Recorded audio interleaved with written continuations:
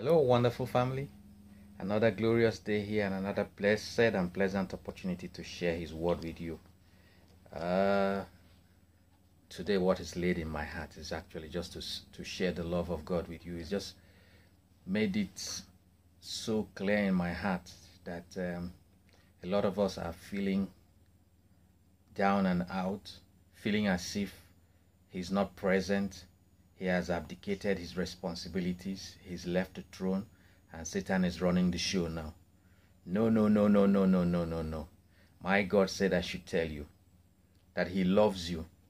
He loves you with an everlasting love, and He will never leave you nor forsake you. The fact that He appears quiet doesn't mean He's not on the scene. He has given you all that is required to trounce whatever situation is around you now. He's watching in the background and they're boasting about you. Do you see my son? Do you see my daughter? He will beat you up, Satan. He's going to use the name of Jesus and put you in your place. I have confidence in Him. He has confidence in you. That's why He's keeping silent and watching. He wants you to take charge in the name of Jesus and do that which He believes you can do. He believes in you. He loves you. Remember, He said He will never leave you nor forsake you.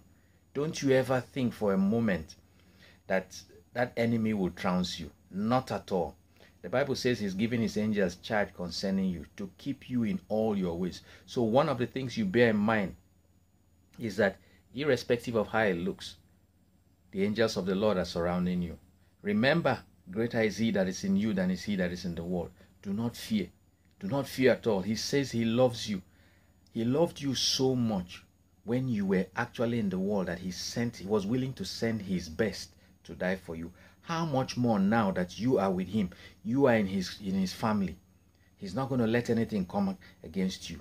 Just settle that in your heart. He's with you. He's with you. He's with you. He loves you. He loves you. And He said I should tell you too. He loves you. He doesn't want you just to suspect this. He wants you to know it of a truth and and be certain about it. He loves you with an everlasting love, and He will never leave you nor forsake you. I love you too. God bless you. Hallelujah.